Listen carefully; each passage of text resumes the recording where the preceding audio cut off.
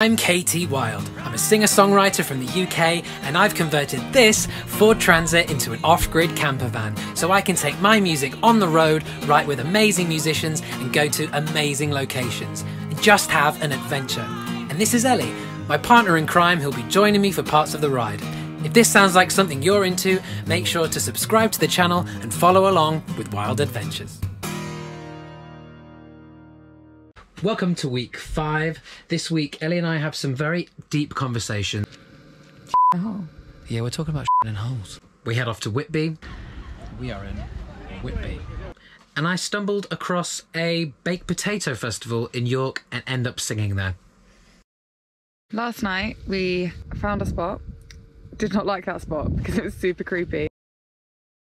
Creepy murder outline thing. Secondly, someone's phone number. We are in Whitby. Get me on a plane, fly me out, put me in the sky, homeward bound. Got somebody that is waiting there. I'm not lying, damn, I miss her. Hey. We'll put her on a plane.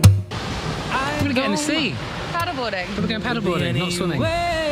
Everything on these videos seems to just be sea and water based. I just wanna be there holding your hand.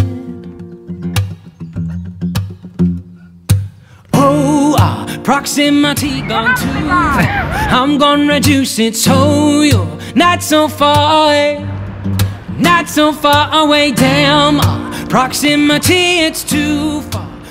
Clearly we're great paddleboarders and haven't ended up in the sea. I like being in the sea. Also, I think that we definitely need to reiterate that this is the North Sea. This isn't like, we're not in Cornwall, we're not in the Mediterranean. We've got wetsuits on.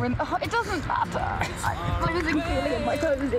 Do not film me get back on. This is not a repeat of the beach feel incident. So hi, welcome to paddleboarding lesson 4. Re-embarking the vessel. My was not elegant. Oh, proximity gone too far. I'm gonna reduce it so you're not so far away. Not so far away.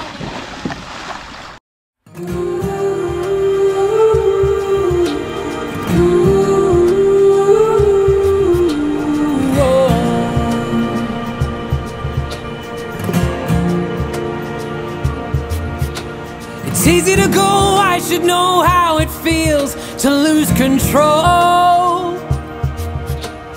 Head underwater, head underwater. The sight goes away, nothing good stays, that's what they say. Then you're 6 feet under. Head underwater, head underwater.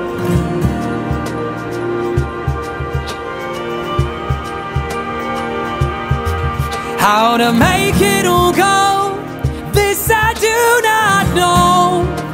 But it starts today, underwater, head underwater.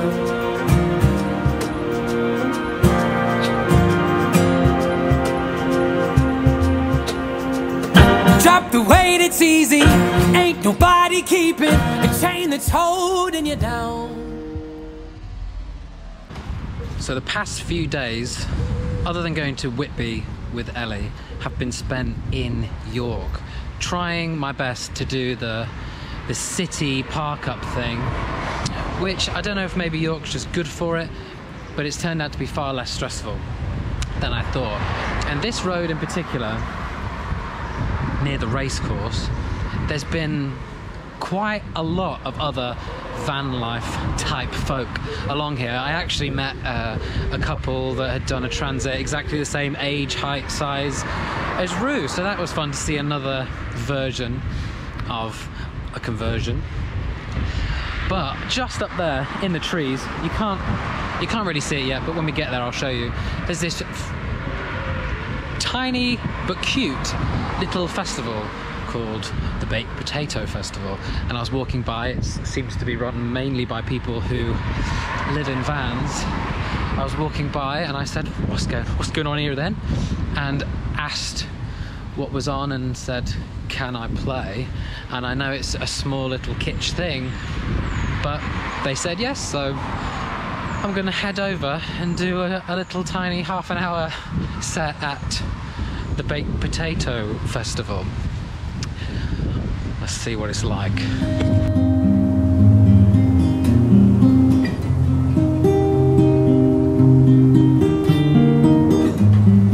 Best days were in 2004. You say you know for sure. Oh, but a decade has gone on by since then. You missed everything. Oh no, let's run some numbers on it. You'd be surprised if we ran numbers on it.